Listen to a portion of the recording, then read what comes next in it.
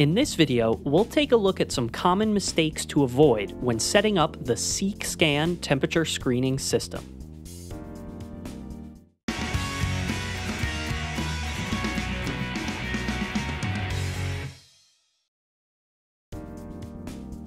In this first example, we purposely set up the scan system incorrectly. We placed the camera directly opposite a window. The window is in the middle of our screening area. This will cause lots of measurement errors. First, you can see that reflections on the window appear in the thermal image. Specifically, the infrared radiation given off by people behind the camera is reflected off of the window glass. In addition, the outside heat coming through the window confuses the camera. You can see in the software view that the camera is struggling to locate and scan the subject's face. Bottom line, don't set up Seek-Scan in front of windows. For this example, we're still in front of the window. We placed the Blackbody calibrator so it's almost out of the frame. This will throw off the system. The Blackbody needs to be clearly visible and well inside the frame.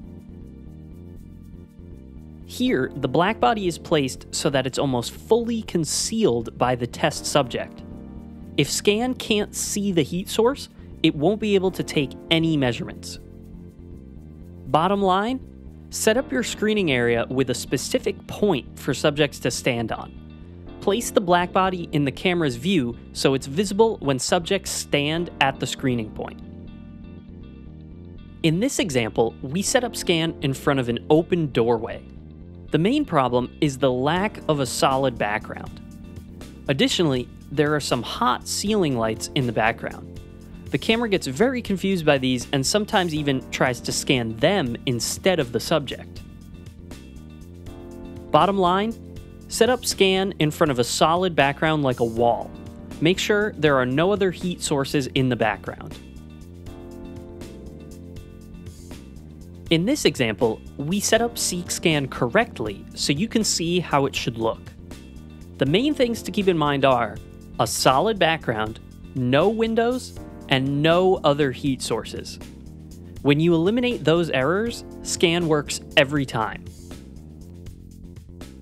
Keep in mind that even when Scan is set up right, the subject must stand at the correct distance from the camera. In this example, even when everything else is right, Scan cannot take a reading. That's because the subject is standing too close to the camera. To avoid these errors, mark a designated point on the floor of your screening area. Make sure it's at the right distance and instruct subjects to stand on that point. If you follow these guidelines, Seek-Scan should work reliably. If you have any further questions, please feel free to contact us. We have temperature screening experts standing by to answer all your questions about the setup and use of this unit.